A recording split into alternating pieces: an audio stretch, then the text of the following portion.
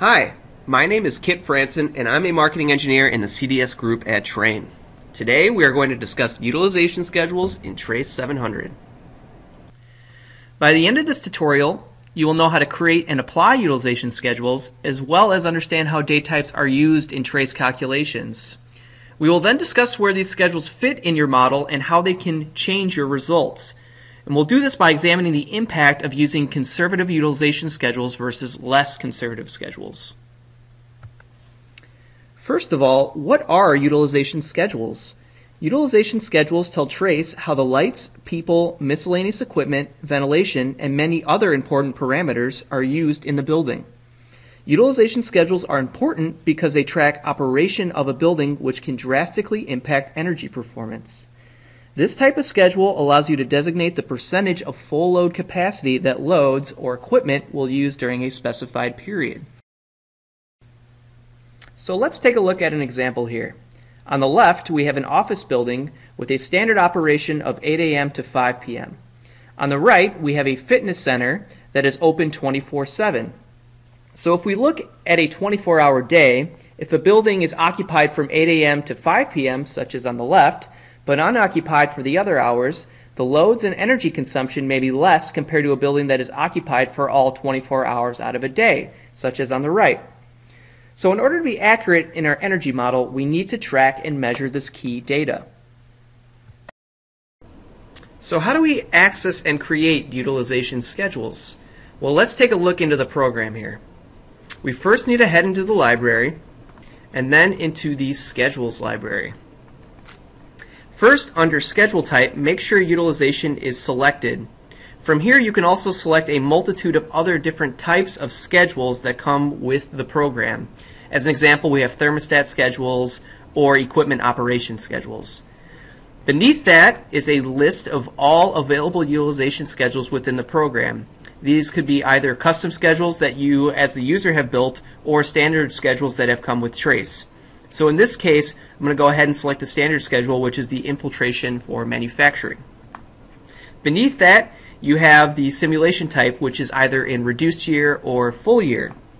Full year schedules are different than reduced year schedules in that they allow you to define unique Monday through Friday day types rather than define just one single weekday day type. Full year schedules may not be necessary for full year simulations if the weekday schedules do not vary throughout the week. So as an example, if you have a typical office building, from 8 to 5 operation, well, you don't need to use a full year because they're the same every single weekday, so you can just select the reduced year simulation type. Below this section, you have comments, so you can add additional descriptions if necessary. And in the bottom left, you'll see definitions, which include day types, which I'll touch on in a few minutes. Definitions are used to set schedules on an hourly basis for each month. So you can explore the details of the definition by looking in the center section here, which displays a table with start time, end time, and a percentage. So each definition has its own custom schedule, be it from midnight to midnight 100% for Saturday, or cooling design to weekday 100%, 0, and 100%. So below, the reset and lockout tables are an advanced topic and will not be covered in this video. However, more information on reset and lockout tables can be found in the user's manual, or you can contact the CDS Support Center for more information. So now that we have a grasp on the inputs required to create a schedule, let's talk about day types in a little bit more detail. So as you can see in the slide here, each day type represents a day, which helps determine either equipment size or determines hourly loads, which are enabled to calculate energy consumption for your building. So first, to determine peak loads for sizing cooling coils, design schedules are used in conjunction with cooling design weather. Next, to determine hourly loads for energy analysis, we'll look at that center block there with weekday through Sunday day types being used. Lastly, to determine peak loads for sizing heating coils, the heating design schedules are used in conjunction with the winter heating design dry bulb temperature. Since we've got a good grasp on day types and weather, now let's jump into the schedule library so we can talk about creating a custom schedule. If we want to customize schedules for a project, we'll have to either copy a current schedule or create a new one, as standard library members in Trace 700 can't be edited.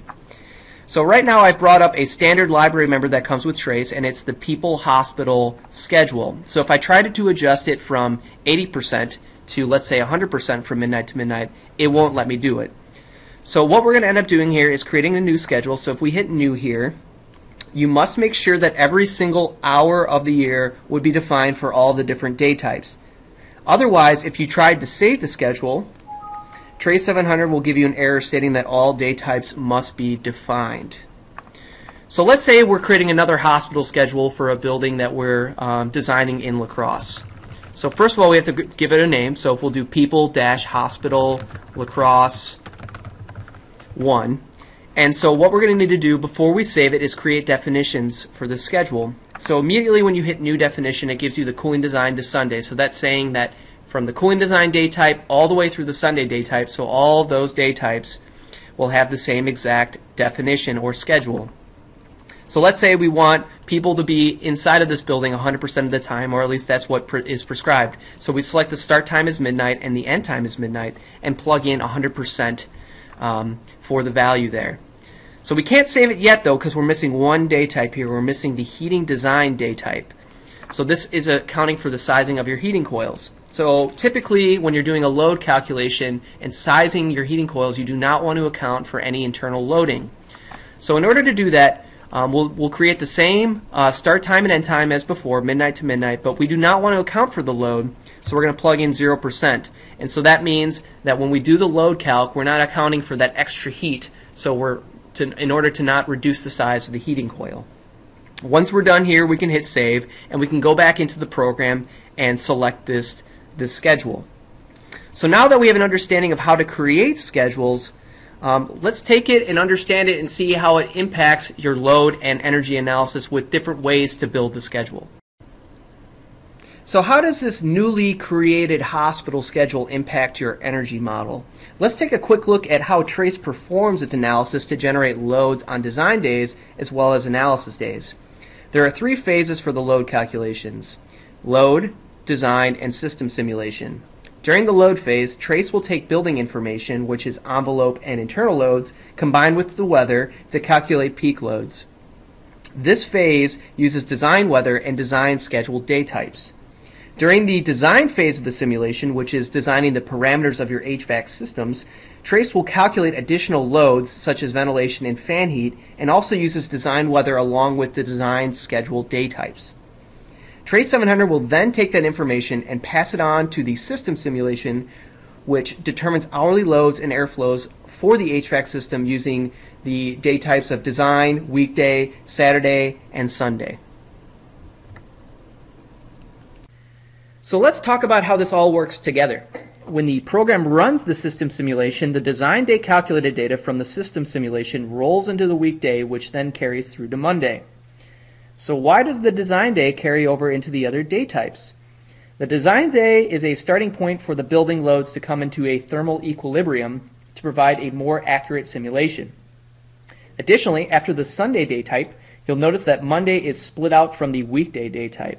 This is because Monday helps better analyze pull-up or pull-down loads based on the building demand during the weekend.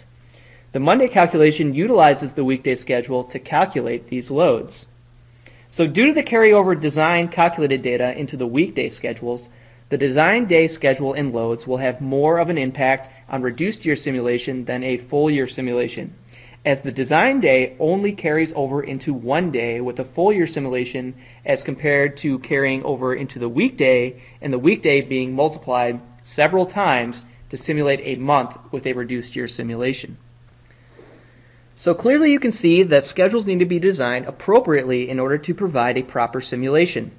Trace 700 typically contains less conservative design schedules, which may lead to higher energy consumption, but it really depends on many factors inputted into the model. So let's take a look at this graph here that shows three different cooling design schedules that a user might create. For the less conservative schedule, shown as the bottom curve, you will typically see that the cooling design schedule is the same as the weekday schedule. So if we pull up a screenshot of Trace, you'll notice that the first definition states cooling design to Sunday. We are basically saying that the cooling design schedule is the same as the weekday, Saturday, and Sunday schedules. Furthermore, we're basically saying that the load schedule is the same as the energy schedule. This may cause issues with undersizing coils because the load or equipment operation will change with each hour, which can then change the time of coil peak for the building.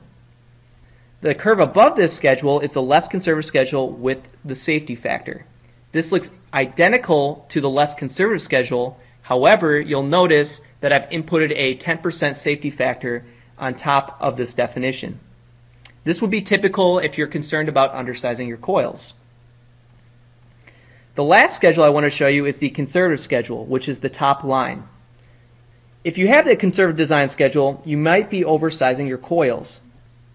Furthermore, peak coil size impacts the part load operation of the equipment, which may increase or decrease overall energy consumption. So you must be cautious when either creating a custom schedule or selecting a schedule from the library.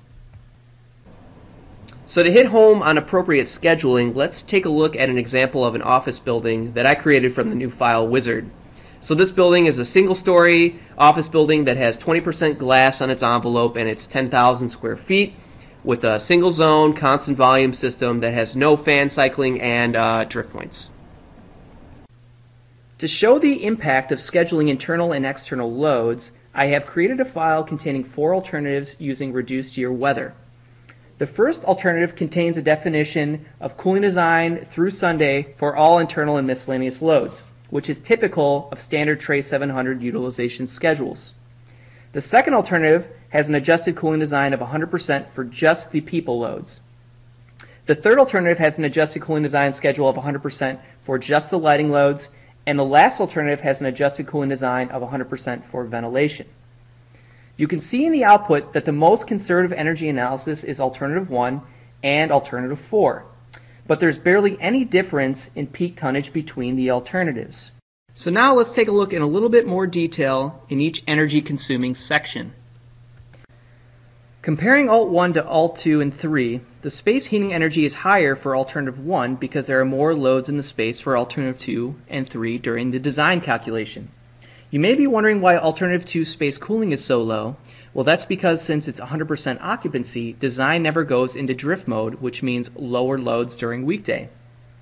Comparing Alt 1 to Alt 4, space heating energy is higher for Alt 4 because ventilation is coming in during unoccupied hours during design.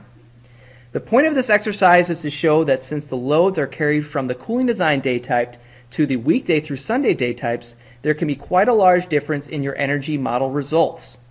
However, it also doesn't just depend on the schedules either, as the control options for the building will also drastically impact your load and energy calculations.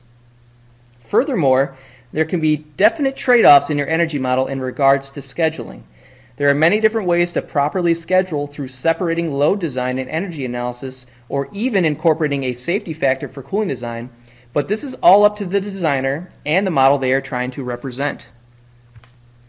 Here are a list of some additional resources that may be useful when you're creating or customizing any sort of schedule. You can look at the Tray 700 User's Manual or use the Trace Online F1 Help. And finally, here are some ways to contact us. Thank you for your time, and good luck energy modeling.